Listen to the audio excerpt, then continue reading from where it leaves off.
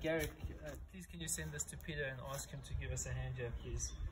So what we understand, so the problem that we're getting is that when we're blowing the liners in at about 14 meters, it's getting stuck. It doesn't go anymore, and it's on a straight line, DN 100, and it's bouncing back. We can't get it to actually stop.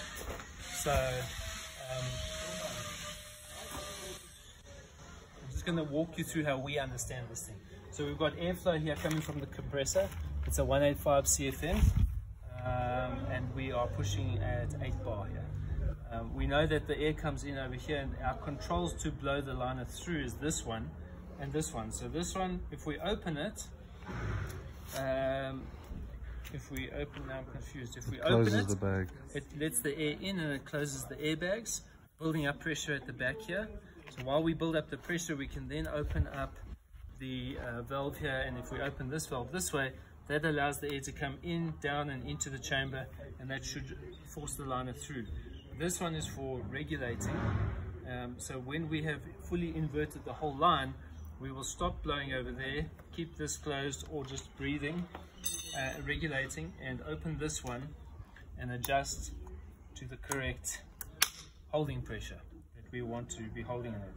So the problem that we're having is that we're doing all of this and it's getting stuck, and we don't know why it's getting stuck. We tried it on a dry run now. Obviously I know that the dry run is the line is very thick and it's not as soft and whatever, so it is going to get stuck.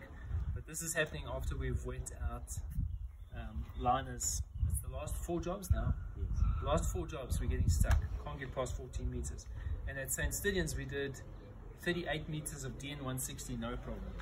So I can't work out what's going on. We've just replaced the carpets on the airbags over here, and you know, when the compressor's on, it's tight, it's sealed, there's no air coming through here, there's no leaks around here, we don't see any other leaks over here. We do see a leak on this hole over here. Is it enough to stop it from going through, or is it because it's dry?